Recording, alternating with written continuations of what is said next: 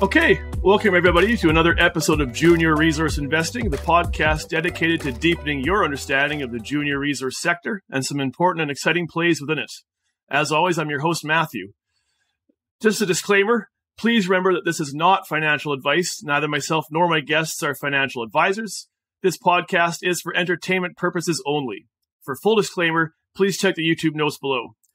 With that out of the way, though, I'm pleased to present our latest guest, Samson, President and CEO of EV Nickel. EV Nickel is a nickel explorer in the Shaw Dome region just outside of Timmins, Ontario. There is a strong history of nickel in the region. EV Nickel's own land packages have seen roughly 60 million pounds of nickel production historically, and neighboring packages have roughly another 60 million pounds of nickel resource. They've had some strong assays, but as of yet are pre-resource.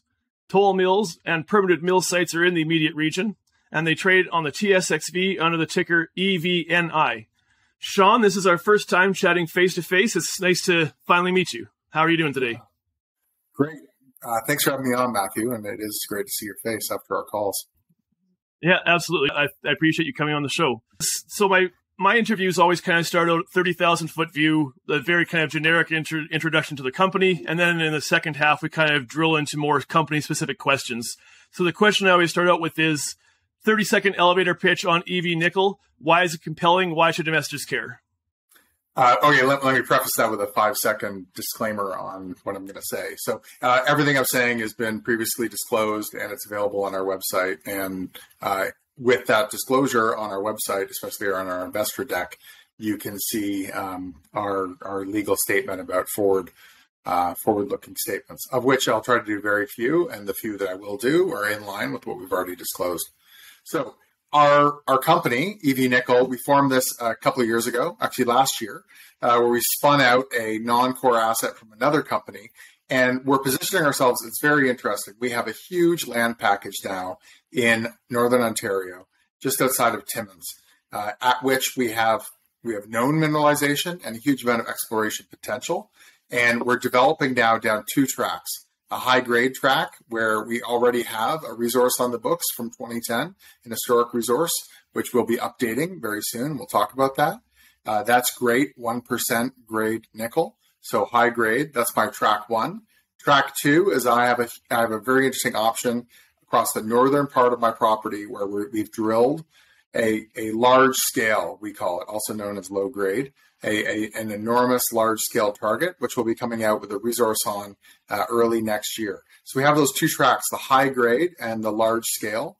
The high grade, we're applying for permits now, and we do, as you mentioned, have nearby processing. We think we could generally be in production there in 3 to 4 years. So I've got my high grade track, and then I've got my large scale track. And that's the really interesting thing. We're where you want to be in Ontario. And we've got a high grade and a large scale option. Excellent. So, I mean, this is a resource podcast. So obviously people listening to this have kind of pre-selected out of people interested in the resource sector. But do you mind, just for setting the table for the conversation, do you want to run through the bull thesis for nickel as you see it over the next 0, 5, 10 years? Yeah, I don't spend a ton of time on the macro because I assume people sort of come to it for reasons beyond which they'll be looking for a nickel CEO to pitch them on my metal. But the reason I'm involved, which I guess I'd speak to, is I think there's a lot of tailwinds here for a positive future market for nickel broadly, and more specifically within nickel, nickel from Western jurisdictions like Canada, places where you can get permitted, which we're pretty bulletproof on the ESG. And we'll talk about this, a big part of what we're planning to do is try to be bottom quartile for carbon cost per nickel unit. So nickel, broadly speaking, right now it's a stainless steel metal. The majority of nickel goes to China to be made into stainless steel and, comes back in frying pans to Walmart. That's nickel now. With the extraordinary demand growth, people are forecasting across electric vehicles, and nickel being a core component of the current winning battery chemistry, which I'm sure we'll talk a bit about. that has a lot of go forward nickel demand. And when you bolt that on top of the stainless steel, which has, more cyclical type growth rates of 3% or so, when you put the EV demand on top, they think by about 2030, 2035, global nickel will flip from being a stainless steel story to an EV battery story. So we're trying to position ourselves right in there for that.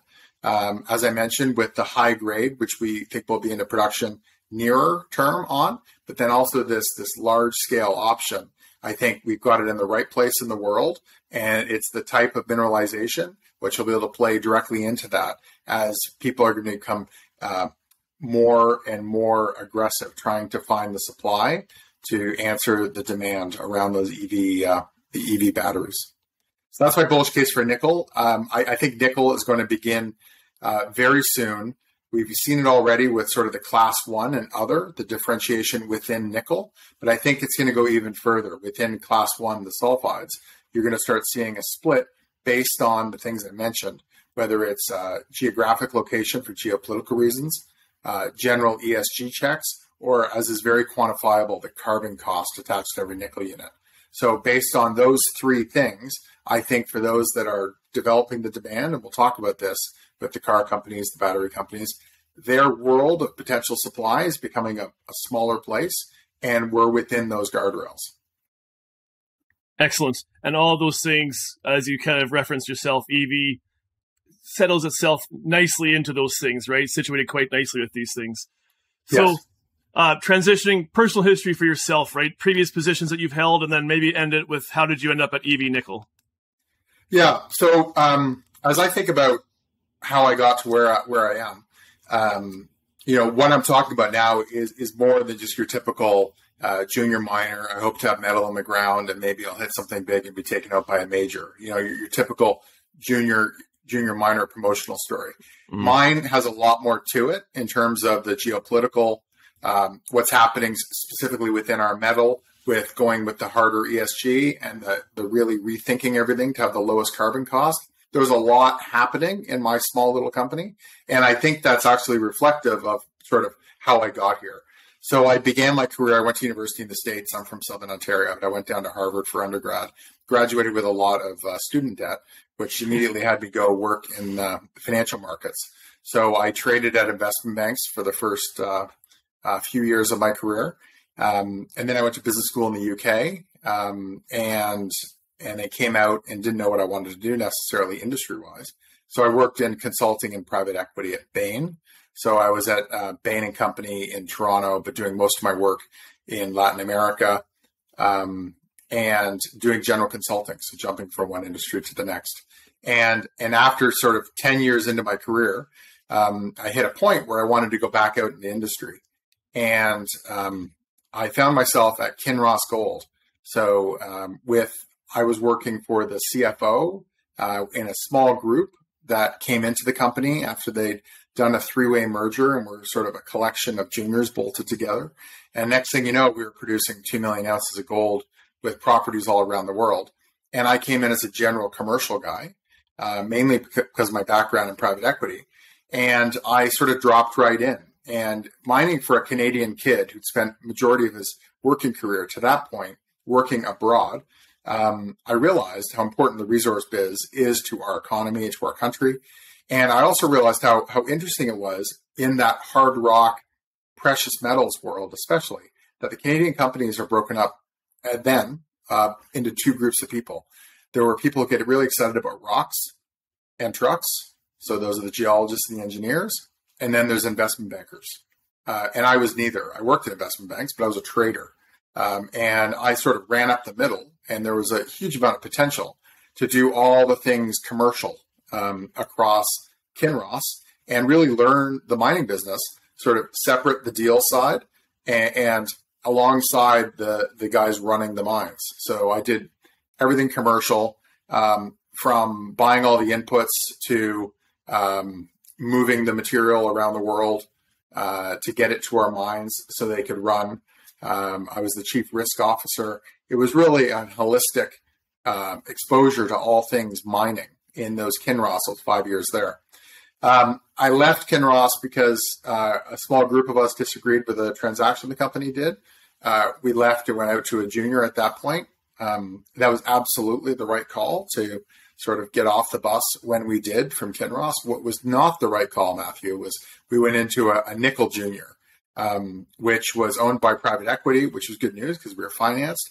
But just at the point where nickel was really running, and then it sort of fell out of bed. So that was first nickel. We ran a deep underground mine outside Sudbury, and alongside Resource Capital Fund, our main investors, RCF had us looking at buying additional base metal assets around the world. So we did a huge amount of review and due diligence and trying to get assets across their investment committee. We spent a huge amount of time with that private equity group, Resource Capital Fund, while we were running our deep underground mine outside of Sudbury.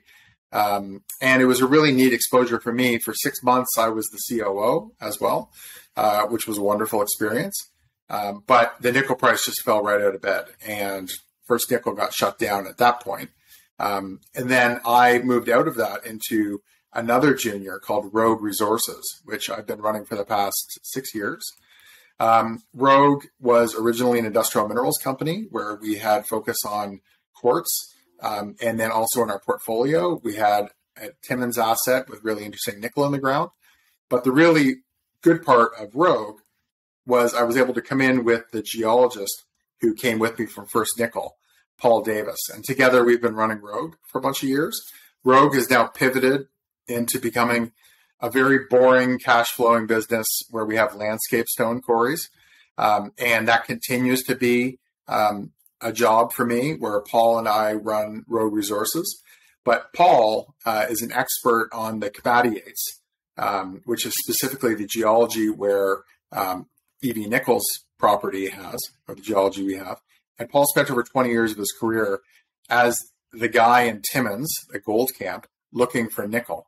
So Paul had always been, a voice in my ear that we need to do something special and separate with our asset in Timmins. Commercially, I saw where the nickel market was going. Geologically, Paul saw the enormous potential of this land south of Timmins. So together, we spun that non-core asset out from Rogue and created EV Nickel. And that's sort of a long response to your question about how I personally got here and how it meshes with sort of what we're doing. But what we're doing has a lot to it. And I think that draws on a big chunks of my career where I've done, very varied things. And I have a real capacity for trying to work through complex challenges and build something out of it. So that's really what we're doing with EV Nickel. And it makes us quite special as well, wherein the other thing that's happening in the nickel business right now is a split within the actual products. So the nickel units people are selling, especially with a focus on carbon cost. But also we're partnering more downstream. So it's becoming commercially more complex than it has been in the past, wherein, I routinely am meeting with car companies in Europe, in Asia. There's a lot to it, and there's a lot of sort of complexity now as you've got these other market players who see what's happening in the market, who want to get involved. And all of that really draws, Matthew, on my background and sort of my experiences and my exposure up until this point. Excellent. I mean, you are very effectively kind of putting the pieces in place here, right? Like you say, a bit of a detailed answer, but yeah, thank you for that. Yeah, good discussion about all the different aspects that are coming into play here. Maybe let's just circle back really quickly. You talk about Paul, but maybe can you introduce us to her team and maybe focus on, as you say, regional experience, maybe discoveries in the area or relevant discoveries, and maybe any M&A success that you can reference? Yeah. So across my exploration team, I have two key guys. Paul, who spent over 20 years of his career, and I have heard from other CEOs in the Timmins camp that so many roads lead back to Paul because in his time up there, he worked for Outokumpu and Falconbridge. And again, he was the guy looking for nickel in this gold camp. And he actually staked many of these properties initially. So his sort of fingerprints are all over what's happening in the Timmins camp now with, there's a few of us, publicly traded nickel companies that are advancing projects up there. One of which is the Alexo Dundonald. Paul discovered the main zone that Class 1 nickel is working on. That's one of 5 different nickel sulfide discoveries Paul had in the Timmins camp. He also successfully advanced projects from discovery through to production in private hands. So Paul's got a huge amount of experience sort of on the ground up there. And then academically, he did his master's specifically on the komatiates, comparing our Shaw Dome area, so south of Timmins, exactly where we have the land now, with the Kambalda in Western Australia, which we talk a lot about the similarities. And it's not just, CEO arm waving. It's backed up by Paul's master's thesis, with the genuine link between the two. And of course, the Kambalda has produced over 50 million tons of nickel since the 60s.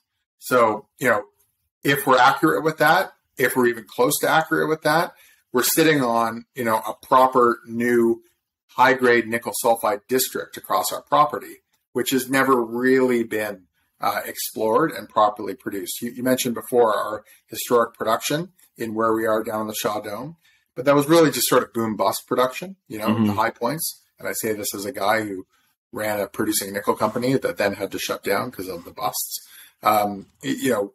Nickel was produced at the peaks, and it wasn't properly explored out to have that sort of have that runway out in front of you. So that's really the play here, is pulling all the land together and finding that runway. And Paul specifically is very well experienced in that. And has been talking about this for ages, and it's so exciting to pull together the land package with Paul because we can finally get going on this thing he's been talking about. Separate from Paul, we have Phil Vicker, who also worked with us at First Nickel. That's where I met him. He worked with Paul for many years before that.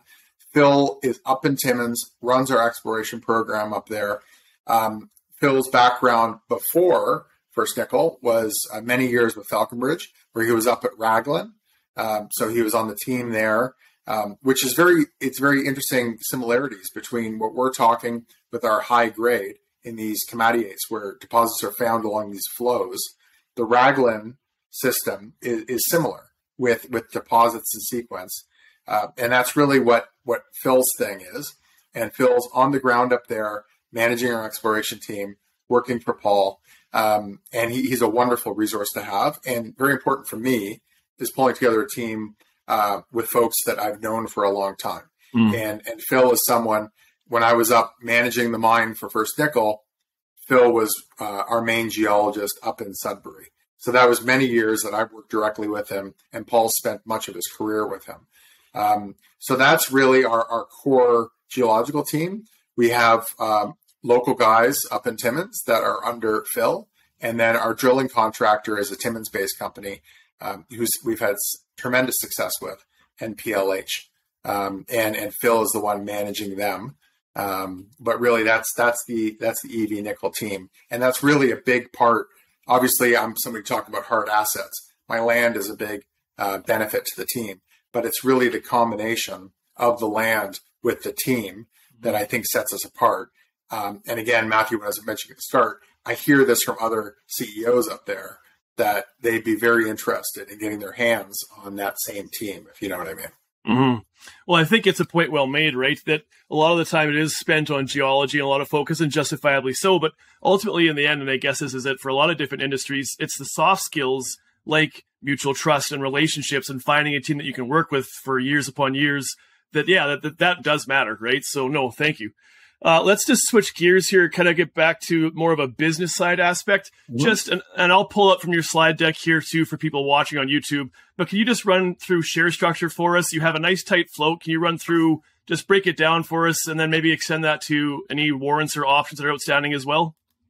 Yeah. So share structure, we are tight, as you say, and we're pretty straightforward too. So our rounds of financing are wonderful news for someone who hasn't come into the stock yet.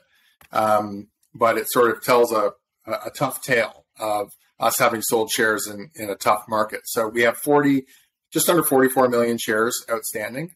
The way we get there is there was originally a founders group of guys from Toronto who financed the spin out from Rogue, mainly Toronto, I should say, plus Rogue Resources, the other company. So in combination between those two, it's about 16, 17 million shares, which are on a 3-year escrow with those shares gradually coming out in the market.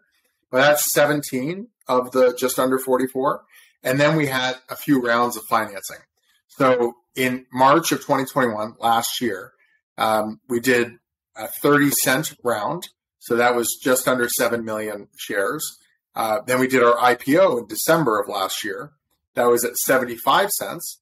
This is a theme I'll come back to. That was another 7 million shares that went out the door. We did a wonderful transaction earlier this year with the privately held company that owns a lot up on the Shaw Dome, where we tripled our land package by buying a big chunk of land. They got 2.5 million shares as part of that transaction in April of this year.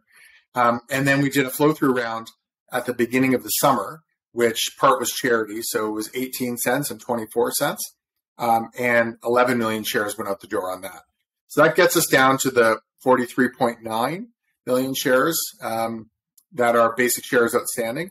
On top of that, we have like 10% options have gone out. So we've got, I don't have the exact numbers in front of me, but I think it's 4 or 5 million. But consistent with all the shares we sold, those are well out of the money as well, wherein everything is deeply underwater.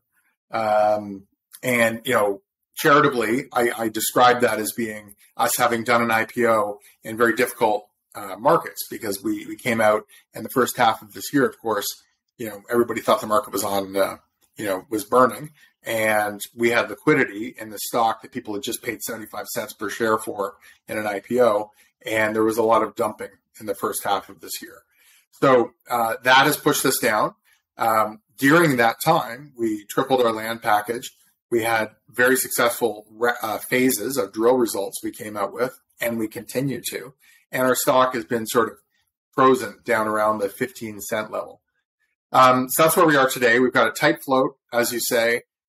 We know where much of the stock is, and much of the stock is locked up on these escrows. That April vendor also had an escrow agreement. This is all in our slides. But then the publicly trading stock, which much of it went into the hands of retail, that has been a lot of turnover from my perspective.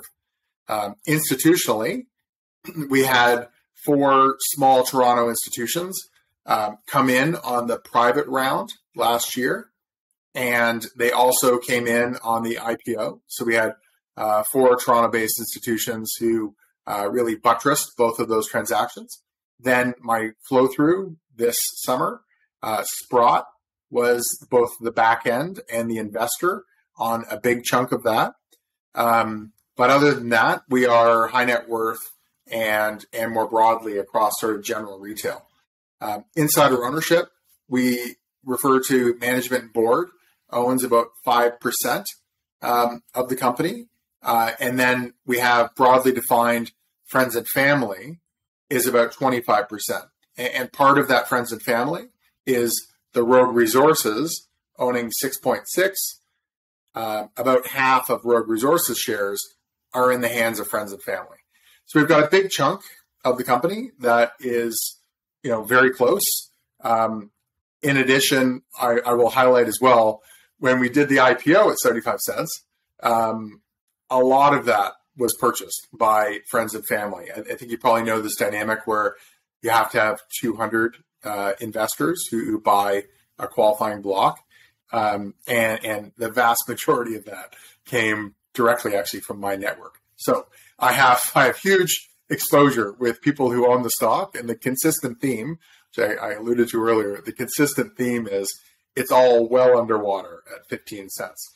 So again, as I started, great news for new investors, because everybody who's inside and those with whom the insiders interact, friends and family, everybody is closely aligned to ensure that this thing goes up, because we're deeply underwater. Like if I think about an average cost on the founders round, that was obviously cheap stock at the beginning, but those guys also came in at 30 cents and at 75 cents, and now we're down at 15.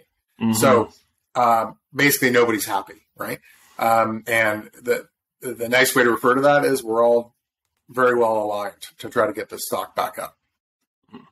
Well, and it's the whole sector, right? It's hardly just EV's sole issue, that the whole sector, whole junior resource space has just been beat up for, months now, right?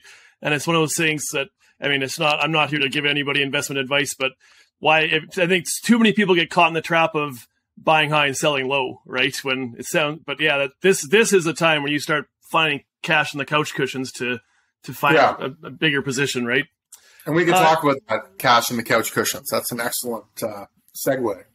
So we have no debt, and our last disclosed financials, we were around $3 million of cash. We're less than that now, but we're well set up for the technical spend through to the end of this year at least. So my intention of having done the flow through at the beginning of the summer was to get us that runway, and obviously, everything's decision making. With the cash I have in the couch right now, we can shut down the technical spend and run the company for many years. But my hands are tied somewhat with it having been flow through. But more importantly, we want to keep pedal down on getting results. So it's as I always say, drilling now is the news for 6 months from now, or met work in the lab now is news for 6 months from now. So that's just the way you have to be running a junior miner. It's not like many financiers think, if you just shut down spending, or if you spend now, you should be able to talk about it. It's like something that the management team actually has to have is always that sort of 6 month window where the reason you raise is to have future news, not to have news on Monday. Mm-hmm, mm-hmm. And so I guess maybe on that note, when you are exploring, what is your burn rate? Yeah, so the way I refer to it is all in per meter, we're $250. Okay. Which I know it's not a popular way to say. It might sound like a big number because people don't talk about the all in. But 250 covers, the assays, the transportation, the drilling, the owner's team. That's how much my drill programs cost, 250. Which I spent a lot of time drilling within companies, not from like the investor perspective, but within companies. I can tell you 250 per meter, all in, is very good. And it actually speaks to partially back to my location, right? Like my drillers at the drill contractor, they love our job because they can staff it with guys who sleep at home at night. So it's a polar opposite of a fly in, fly out, or even other Timmins-based drill programs, which themselves are fly in, fly out because of the conditions. So where we're drilling, especially up in this Car Lang, the large scale target we did this summer, everything had been clear cut. So the drillers and me, we were able to drive right up to the drill rig because the loggers had been in there over the last 5 years. They built a tremendous network of roads. So geographically, we're close to a city, which is good news for our drill costs. And then conditions wise, it's an excellent setup for drilling where we are, and all of that really contributes back into and the performance of our contractors as well. They churn out a lot of meters. Gets me that 250 per meter is how I think it. Well, and you speak well to it, right? The next question here I have is a discussion of jurisdictional, and for you, it's not jurisdictional risk so much as it is jurisdictional advantages. And you've kind of covered it, right? That you are exactly where you'd want to be if you're going to be a explorer, pre-developing explorer, right? That you have clean roads. You can drive to where you want to go. Like you say, people sleeping in their beds at night. You have an operating mine or, close to operational mine, minutes away, right? Is there anything else that you maybe you want to highlight for us in terms of why jurisdictionally this is such an advantage for EV? Yeah. Hey, it's, so operating mine wise, you may be referring to Newmont's operations in Timmins, which are enormous. We're just south of the Dome mine. So just to our north, there's, world-class mining production. When I'm up in Timmins and I'm staying in the staying in the hotel directly across the street is the sign for the community, but when they're blasting in the Hollinger pit. So Timmins is a supportive mining town, and we are a very short drive down to where we're drilling. And I think it's wonderful now when we're employing, owners team and contractors, a couple dozen guys. It'll be even better when we're up into proper operations, and that number is like 250, and they're all going home to a proper life. So the benefits of that are very good at the exploration stage, incredible at the operations stage. So, and again, that's where we're hoping to be headed, right? But then more broadly about that sort of geography and proximity to a city, and there's all kinds of benefits in terms of, Timmins has everything you need to operate a mine nearby from, because there are so many existing mines. But then specifically our location, I mentioned that we've got this tremendous road network. We're the absolute opposite of having to chopper in to do the drilling. We also have, and this is going to be a big issue on these large scale. So when we come out with our Carlang resource, I hope next year, and we have a big number, we can then compare these low grade or large scale resources against other ones. And the fact that ours is all clear cut, that's a benefit, especially now when you're drilling. But the other real benefit of, geographically where we are with that large scale target is we have significant outcrop. And the outcrop combined with the mineralization we're finding is very close to surface. When we're talking about potential mineralization you're going after, that's going to be 0.25 or 0.3% nickel. If you need to go through 40 meters of overburden to get down to that mineralization, it really makes it not apples to apples. So our large scale, the location we're at, with it having been clear cut, is great for drilling. The fact that I think we're going to average less than 10 meters of overburden is a big deal. And it's a big deal because if we're talking about, mining dirt, which is what 0.25 is, you're in a massive earth moving exercise. If you have to go through 40 meters to get down to that dirt, that really adds a lot of cost to something you're just trying to make sure it's economic. So geographically, I love being near a city. Specifically, I love the site of my large scale because it's got this clear cutting thing and outcrop and minimal overburden. But then coming back out, thinking about permitting and support of jurisdiction. From a permitting perspective, we've had multiple conversations, and they're proper dialogues. They're not just, as I've seen in other jurisdictions, which is company talks to government doesn't show their cards, and then government surprises you down the road. We're having a proper dialogue with both the provincial and the federal, and it's really interesting in Ontario right now because even though politically you have two ends of the spectrum, or I shouldn't say ends of the spectrum, you have conservatives and centrists, the liberals and the feds, they are completely aligned with this critical minerals thing. And provincial especially, we have met with the mines minister. We're in very regular contact with the mines minister's office. The mines minister, Minister Peary, was the former mayor of Timmins, right? And he himself used to work in mining companies. And when we sit down to talk to the minister, Minister Peary knows more about the Shaw Dome geology than, frankly, I do, right? So he talks to Paul about the geology of the Shaw Dome because he spent his life in the Timmins mining camp. And to have that person in the seat of the Ontario mines minister it's excellent. So where we're located, big picture, when I go to Europe, I talk to the car companies, and they know they want to be in Canada, and they love the idea of Canada or Australia, and the proximity of Canada to the European future demand is even better. But then once you start peeling that onion and getting into the actual details, it's really an incredible situation now where we have complete alignment between the feds and the province. Within the province, there's incredible industrial experience, and it's just everybody's aligned.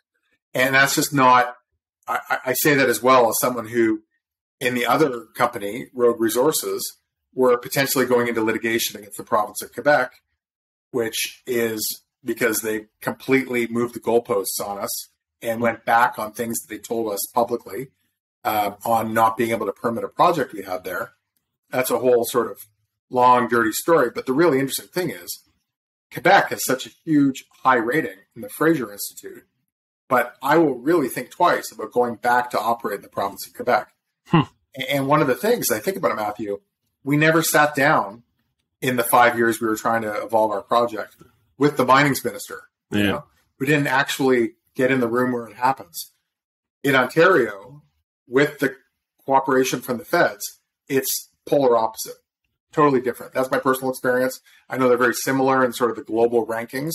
And when the European car companies talk to us, they just think Canada. It's like, no, it's even better. It's like, let me explain to you how we stand currently in Ontario, working with Ottawa. It's everybody's everybody's pulling the same direction. Excellent. Just to extend on a point you made about the Critical Minerals Initiative, I mean, we even have Chrystia Freeland just days ago speaking in DC, I believe, talking about the need to accelerate and expedite, national resources such as nickel, right? So, I mean, just lots of, I mean, we talked about this at the start. It's not the interview for a long-winded discussion of macro events, but I mean, it's just the pieces are there, right? Pieces are absolutely there. And I see it. I see it in every meeting. And the other thing, Matthew, which I don't want to go down another digression, but the other sort of grander geopolitical thing is, and investors should start picking up on this as well, because the new demand, I'll tell you, I spoke at a conference in Spain 3 weeks ago with most of the European car companies. It was raw materials for electric vehicles in Europe. And it's very interesting to me, the change in tone, in September versus I last caught up with these guys face-to-face in January. And in that period of time, there has become a real concern around where specifically the nickel is going to come from. The cobalt price spike and sort of the ESG baggage that cobalt comes with has led in the battery chemistry sort of labs, them thrifting out a lot of the cobalt. There are battery chemistries that don't have nickel, but they don't work, especially in cold climates. And when I say cold, I mean like all of North America, big chunk of the US. So nickel continues to be consistent across the winning battery chemistries. But it's really interesting to think at nickel. And it didn't really hit me until I hear this from the actual demand. From their perspective, the world's largest nickel producers, if you look at it, and it gets complicated because I'm bundling all this and, they're focused on class one. But if you look at the largest nickel sulfide producers, you've got Indonesia, Russia, Canada, Australia. And it's from their perspective with Ukraine, Russia sort of came off the board. So those guardrails got put up. Couldn't do that. They see much of the Indonesian production as being backed so significantly by Chinese money that if Taiwan heats up to the extent of the Ukraine, it just heats up. And if that puts, the Chinese, and I realize there's much more integration between the Chinese and the global economy versus, a glorified gas station, which is Russia and the global economy. But if China, for some reason, is parked in any way like Russia has been, that really complicates where you're going to get your supply for nickel, because that then pushes the Europeans back to Canada, Australia. And then meanwhile, you've got, and that was a European conference, meanwhile, you've got the Americans with the new Inflation Reduction Act out of Washington, where they have defined very tight restrictions, which are, anti-trade restrictions, saying that a bunch of domestic tax credits, you only get those, and this is one of the things Freeland was referring to, if you qualify with domestic inputs. But within the critical mineral space, and this is wonderful news for Canadian juniors, Canada, Australia, randomly South Korea, have been defined as domestic, right? Because there is no nickel production in the U.S. There's one mine, Eagle, owned by Lundin. There's a very promising deposit, Tamarack. I looked at buying that with a private equity fund 7 years ago. Problem then was permitting. Current problem still permitting. Even if Tamarack gets permitted, it's very likely just going to continue to be supply. I foresee that going to Lundin, and they'll keep that Eagle mill going. But that is not the answer for domestic nickel demand. the domestic nickel demand needs to come from somewhere else. And this geopolitical thing is really interesting because you hear from the car companies and they see these guardrails sort of shrinking in on them. And it's very important, and this is one of my themes, is we're inside those guardrails. So as the world becomes very small, and frankly, Canada and Australia is not able to keep up with the forecast gigafactory demand out of Europe. But obviously, if you think that one through, something's got to give. Price has got to go up extraordinarily to incent us all to be producing more, maybe. But it's not the sort of thing where you flick the switch on production. So that's not really the answer. There will be combinations of battery chemistries with less nickel involved, but regardless of what the answer is, and again, it's likely a combination of a bunch of things happening, there is going to be a crunch, and it's very heartening. You're probably hearing it in my responses here, to be sitting on a lot of nickel in the ground in exactly the kind of place where people want to be operating. Yeah, all of that well articulated. I mean, for me, we're kind of on the precipice of a brave new world here, where the last few decades of this global experiment or globalization experiment starting to disintegrate kind of in real time before our eyes, and a return of resource nationalism, or at least friendly resource nationalism, right? So again, we're kind of keep returning to the macro, but it's hard not to when you're in this space because all the stars align, right? So let's just circle back here and try to get more pinpointed here in our discussion. Road Resources, if it's fair to call it a sister company to EV, right? A lot of us, same board, same team. You purchased, or EV purchased your land from Rogue in the spring of 2021. It came with a historical resource from 2010 of, if you include indicated and inferred, 18 million pounds of about 1% nickel. That took, and I'm just going to burn through this, pause, tell me if I've got something wrong here, right? Yep. And as you did, you corrected me before the show here. I thank you for that, right? 22,000 meters is what it took to get those 18 million pounds. So fast forward to now, you have a historical resource, you have to update it. Can you just briefly run through, you've had 4 phases, or 3 phases thus far, go into the ground, with a 4th phase upcoming here in very short order. Do you mind running through what you've accomplished with phase 1 and 2, what you accomplished with phase 3, which is a little separate, and then we'll move forward from there? Yeah. So you're right. So we inherited this historic resource that basically went down to about 200 meters depth, and that was the W4 zone, we'll call it. So that was that 2010 resource, 1%, very good grade. First thing we did was last summer, so 2021, with what we call phase 1, we went in and we drilled on the flanks. So we drilled on the west and the east, tried to understand if the mineralization extended up and down trend. And we got our first sort of fresh core with our team in the W4. Plus, we did some infill shots because we wanted to be able to have samples that would go off for met analysis. So big success. We confirmed that W4 extended up and down trend. So that was last summer's drilling. We came out with that news in January of this year, so soon after the IPO, when the assays all came back. So that was phase 1. Phase 2 was this year. The W4 goes down to 200 meters, as I mentioned, and we wanted to get some deeper shots. So we went to the other side of a river, which is to the north of the deposit.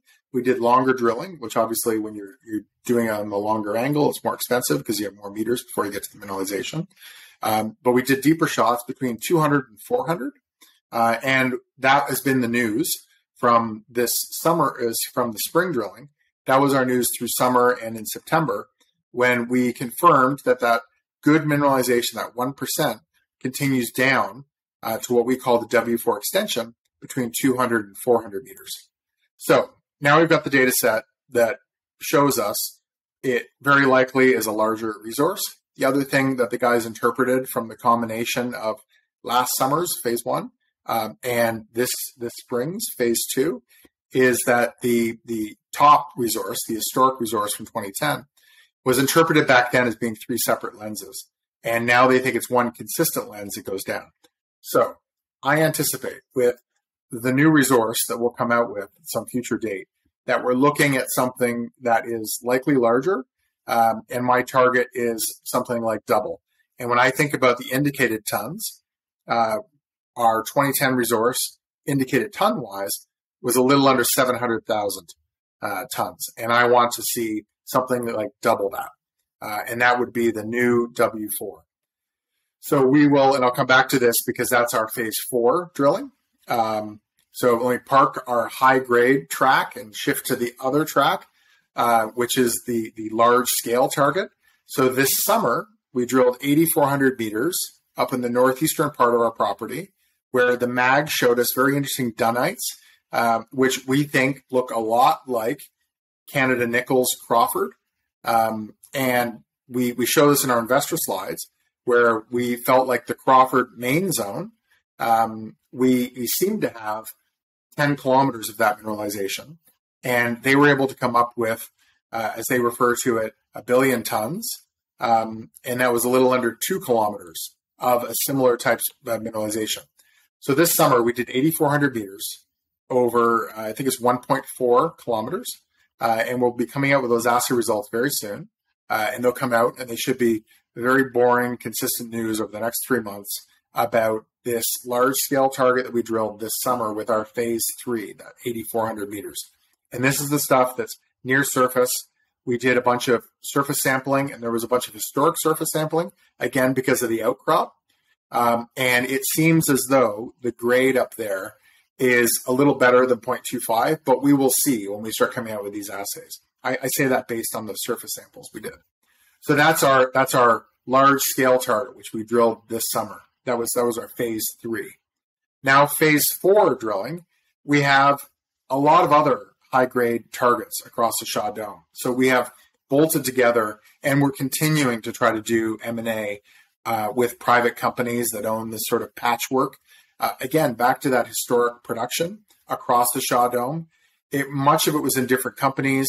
It all fell into different private hands, and we're trying to bolt it all back together. But you've got stuff like we own now Langmuir number 2, which had a bunch of production for which we have level plans. So we know where the high grade is. Their grade was almost 1.5%. In phase 4, I hope for us to do a couple shots into Langmuir number 2 to speak about additional high grade that will then have core on. And it begins to paint this picture of where subsequent high grade would come from after the W4.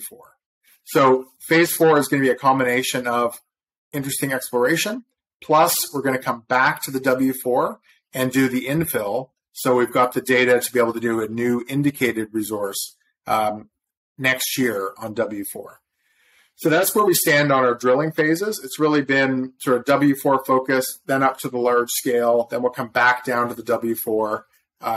On the way there, we'll do some high grade shots. But right now, we're waiting for assays to be coming back on that large scale program we did this summer. And that'll be our news over the next few months. Because what we're setting up here, and back to sort of how many tons we have in the ground, what we're setting up here is for the high grade business. If I have currently a little under 700,000 tons in this historic 2010 resource, and I can get with our upcoming W4 resource, something that looks a lot bigger than that. Across the road is a resource that is double the size of ours right now, the Hart resource, at 1.4 nickel, so even better grade. And that's owned by the same privately held group that did the deal with us earlier this year where we tripled our land package. So they're investors of ours now. And they also control the Redstone Mill to our west, which is a permitted 2,000 tons per day mill, which operates now as a toll milling operation, mainly with gold ores that come down from Timmins. But it sort of opportunistically runs. And they know the real value of having a mill is having it consistently running. So they're permitted for 2,000 tons per day. In the past, they've done nickel production out of that mill. It's a wonderful asset to have just 7 kilometers away. And I foresee, Matthew, some sort of combination on that high grade business as being able to piece together what we have as a wonderful starter resource at W4, which I'm hoping is going to be bigger. And I know there's a resource across the street, 3.5 kilometers away, which is bigger and higher grade. And then 7 kilometers away, a permitted mill exists. So that's kind of my high grade idea. And then I think of it in terms of 700,000 ton waves, because each of those is a year for the mill, right? And if I can find additional high grade, we can keep that high grade production business going. And I think across the Shaw Dome, across the land we have now, there's a huge amount of potential, even at places like Langmuir number 2, where we have mine plans or level plans. There is high grade mineralization across our land where we'll be able to keep finding, 700,000 ton blocks to keep an extra year of that mill going. So that's how I think about our high grade business.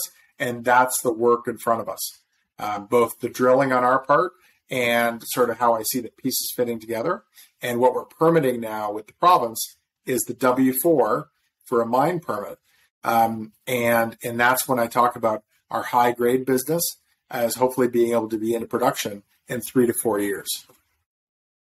So thank you. Inferring based on what you just said, in terms of a target for a truly commercial deposit, is that kind of that 8 to 10 million ton range at 1%, or what's your target? Yeah, I don't want to talk about targets. So I currently have an indicated historic resource, a little under 700,000, and we're doing the work to try to make that bigger. My target for that is double, and I feel like there's more of those. Again, back to the fact the Shaw Dome hasn't been explored. There are more of those down the trend. And then we've also got sort of known resources nearby in private hands. So my intention is to get a business up and running, which begins to look like filling a 2,000 ton per day mill with the grades we're talking about. And we're not beholden to that mill, even though it's 7 kilometers away and it's permitted and exists. Just a few hours to our south is Sudbury, where they are looking for ore, right? So there is still that option for us to be able to truck the material someplace. Obviously, that's not as interesting to me on a number of fronts versus using the permitted existing mill 7 kilometers away. Mm-hmm. So those are sort of our options. And that's actually the MET work we're doing in the lab right now, which I hope comes out beginning of next year with our MET report. And SGS is studying the circuit at the nearby permitted mill, plus running it down in Sudbury. So we'll at least know where we stand on both those fronts. Mm-hmm. A few different threads here I'm going to try to clean up, because it's just as you're talking, I just have things I want to, just discuss or agree with or whatever, right? On the one hand, when I look through juniors, I'm looking for infrastructure. I have a checklist of things, and pre-existing mills, permitted mills is absolutely one of them, right? High level care and maintenance, or even actively operating. And so, yeah, like that Redstone Mill, like you say, just being a 5-minute drive, 10-minute drive away is a big part of the story for me, right? You also mentioned that, another thing I look for is valid geological or geophysical theses behind the exploration, right? So that you have this. And so, this is from I remain a layman when it comes to geophysics and geology, but you have this VTEM survey data that looks like there's some pretty consistent looking anomalies that match what to be with W4, a pretty healthy nickel mineralization. And so just for people, and again, I'll bring up this image for people watching on YouTube, but you have this geological thesis that, that the geophysics match the geology on one area. And then you have the opportunity for like a valid expectation for future discovery. So yeah, again, just speaking as a personal private investor, these are boxes that EV checks for me, right? And Matthew, that's exactly what Paul's been whispering in my ear for years. And that's why it's so exciting now for us to bolt the land package together. We've gone through all the historic data. We have a really neat snapshot, a cartoon in our slides, which comes from a very thick report from geophysics experts. You and I are both laymen in this field, but the smartest guys in the world, or amongst the smartest guys in the world, is a group out of Colorado, Condor, with whom we've worked. And they've taken all the historic data, working with Paul, and the place just lights right up. I'd encourage you to show that slide because it really shows the dome. So this is the thing. My geos are excited to drill, but geos are always excited to drill. I'm excited for my geos to drill because I see the historic production and these geophysics guys, for example, saying this is really interesting. one of our biggest issues, and we say this a bunch, is prioritizing our opportunities, which is a good place to be. But back to the commercial story, I think of it in terms of 700,000 ton blocks to potentially fill a 2,000 ton per day mill for a year. And that's how I think about my high grade business. Mm. And so circling back here, just trying to be wary of the time and trying to respect the fact that, not to stretch us on for 3 hours here. So you did mention MET testing, and I know that, of course, it's material info, so I can't ask for anything that the market doesn't already know. But so historically in 2010, they had about 80% recovery rates, some discussion about maybe complex mineralogies. Can you just maybe discuss where you're at with that or your expectations around MET testing? Yeah. So again, we're in the lab now. We'll have the results out, I hope, early next year. In terms of the MET results, you can read into, we're redoing it. So we anticipate we'll get better results. I should say my technical team feels that way. And a couple of reasons on that, Matthew. One, we've looked at what they did, and we have SGS doing some different stuff. That's one. Secondly, in terms of it being complex mineralogy, back to the historic production out of the Shaw Dome with these high-grade deposits. So including at the mill, Redstone, they had that or better recoveries in operations. So these are the reasons for spending dollars on rerunning the network, because we think it could be better. But again, I don't want to get into the detail on that because we haven't been talking about it publicly, but that'll be early 2023 results from the SGS work that we're deep into now. Excellent. And then maybe, do you mind we have a couple of resources that the market is waiting on. Can you maybe give us just a general, obviously I know that the only thing constant is change, right? That deadlines don't necessarily happen, and that's just part of the sector, right? But can you when might we expect a couple of resources coming out of you guys? Yeah, so those two resources are a maiden resource on the Carlang, our large-scale target. And I mentioned, we've done the drilling on that, 8,400 meters. That's done. That's our news. The assay is coming back over the next few months. And we're already working with the QP on that. It'll be the same group, Carrickle Creek, who did our first technical study. And they're also the same group that did the initial resources on Crawford. So our maiden resource on Carlang, we anticipate will be early next year, so first calendar quarter of 2023. The updated W4 resource will be of a similar timing, and that will obviously, if we do it with a focus on the indicated, that will come on the heels of us having the assay results from phase 4. So if we're drilling phase 4 later this year, so in the winter, then the assays come back, and then that all contributes in to the updated W4 resource. If we pull up where we are now, which would then be a combination of indicated plus a chunk of inferred. So if we push a resource out before, for example, we do the phase 4 drilling, that's an option. And then that would be, for sure, early 2023. So that's sort of where we stand, Matthew. And those are the options we're working through now. And then also, I mentioned we're permitting W4, and we're also looking at, and this kind of puts us out in front of where we're at in terms of the 43-101 timeline, but we're also looking at production scenarios, or I should say development scenarios, with nearby resources. So it's a really interesting thing, especially when you're talking to the regulators about shared access for underground resources. From the regulator's perspective, smaller footprint, all good news. And these are things we're working through around sort of an assumption of what a resource could look like at RW4, and then especially, as I mentioned, the neighbors across the street, because there's really interesting potential there on how you develop the two together. So we're working on a bunch of fronts, but back to the 43-101 resource front, it's the maiden Carlang beginning of next year, the updated W4 soon after that, if we wait for the phase 4 data, or around similar timing if we just crank something out before we have the phase 4 data. Excellent.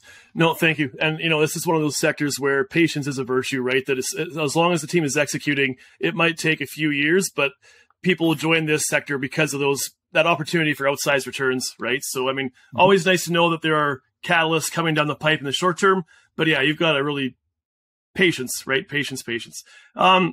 Nearing the end here, but I would be remiss if I didn't ask you about just your green initiatives, carbon cost. Could you just kind of run through what that is and why that sets you apart as well? Yeah, so I know everybody says the same thing, right? The consistency now with critical metals junior companies are we complain about our valuation being low, and we say how green we are. But I say all that. We have trademarked the term clean nickel. It's in the DNA of our company. What that means for us is our focus really is on this track one, the high grade.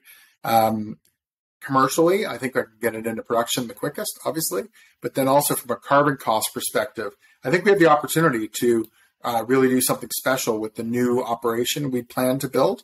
And you can do things like in Northern Ontario, we draw hydropower. So everything we electrify would have a very low carbon cost attached to it. So we can have full electrification of both of our mine development and our mine operations. So that's material movement, that's men and materials. And it's neat to look now at underground development where, I have pushed ramps underground with traditional gas-powered, rubber-tired equipment. And the ramp slope you have to do is radically different than what they're looking at now with doing monorail or rail-based. So you can electrify monorail and have a much steeper ramp getting down to your 400 meters depth, which I was referring to as the bottom of what we think the W4 extension could be. So that all contributes back, if you're electrifying all of that, into what your carbon cost looks like. We're also working in other areas where we've got a neat thing going. We're deep in the lab in partnership with the federal government. We're doing R&D with a group at New Brunswick around bioleaching. So this is like, as has been used in Scandinavia, Australia, and China for bioleaching of base metals. We're looking at it now potentially to be VAT-based, where potentially with the nearby plant, the 2,000 ton per day permitted Redstone, maybe we have the concentrate come out into bioleaching vat tanks. And from that, we create nickel sulfate. So from a clean nickel perspective, that's a wonderful place to be.